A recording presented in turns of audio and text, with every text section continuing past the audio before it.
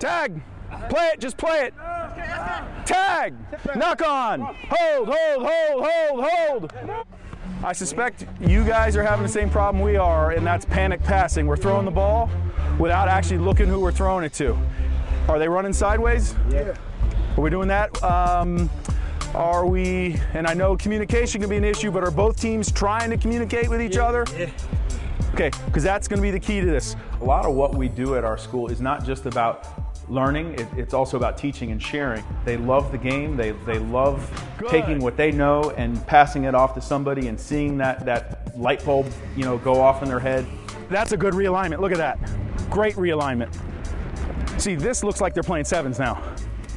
When I first started talking about the idea of having rugby here, I'd say that, the response here was dubious.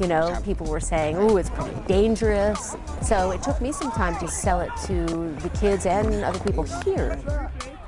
I think some of the roadblocks that Mark probably came up against are common whenever you introduce any new sport to the school. People aren't familiar with rugby, they think their kids are going to get hurt, and I think once you really educate them and show them the power of the game, you really change minds. Listen, when you don't engage, you do not engage either team until I say engage.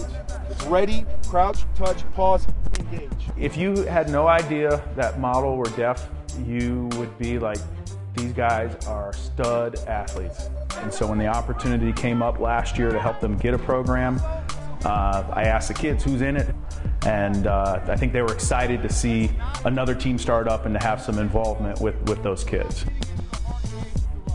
I thought he was just playing around because he's a very jokeful guy. He play around a lot.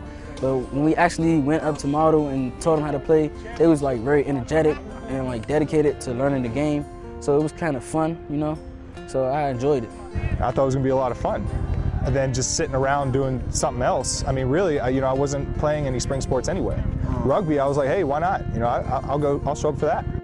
For my kids, it's eye-opening to, one, see guys communicating with something other than their voice.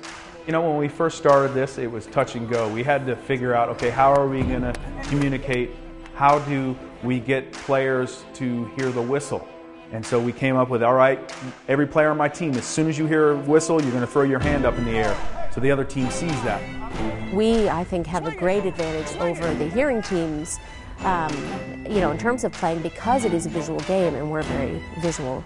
They would only have to give one or two hand signals and they know what one another's saying.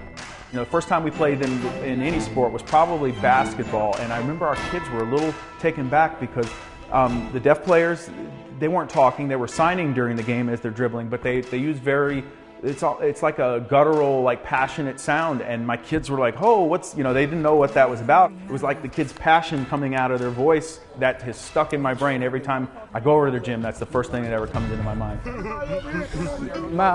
My sister came to one of the games, and she was like, man, who them guys? I'm like, man, that's model. She was like, they could hear? I was like, nah, but they sure could play. I mean, we're athletes, period. We play all kinds of different sports. So with rugby, I mean, it's just a lot of the same things. And so, I mean, that's no big deal. I am always moved and amazed when I see our kids and their kids together after games, win or lose. There's a respect level that I don't see with a lot of other programs. So Tal said, hey, you're going to make your mark here. You're going to be the first deaf team in the country.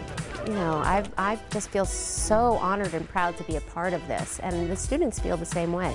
I think anytime you put two very different communities of people together and they have to learn to interact is a good thing, because suddenly all these misperceptions and stereotypes go out the window, and what you're left with is just kids.